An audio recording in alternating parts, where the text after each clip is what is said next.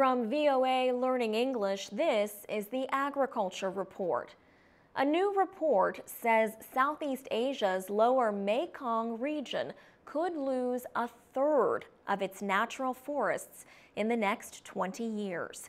The reason for this, forestry experts say, is that governments in the area undervalue their forests.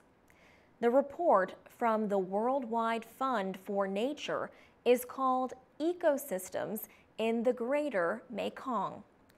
It says between 1973 and 2009, lower Mekong countries cut down almost a third of their forests to clear land for agriculture and timber.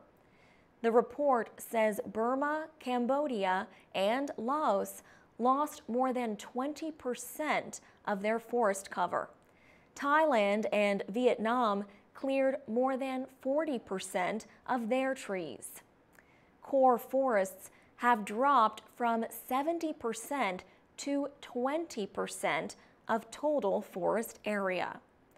Core forests are 3-square-kilometer areas of continuous forest.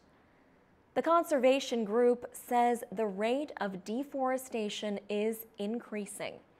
It says countries risk losing a third of their remaining trees by 2030. Jeffrey Blate is a regional advisor on ecology for the Worldwide Fund for Nature in Bangkok. He helped write the report. Overall, he says the greatest amount of forest clearing appears to have happened in the country with the most trees, Burma, also known as Myanmar. The report's findings were based on satellite images. The findings conflict with some official estimates from the countries that were studied. Forestry experts say countries in the region fail to place enough value on their forests. They say governments look only at market prices for resources that are extracted or harvested.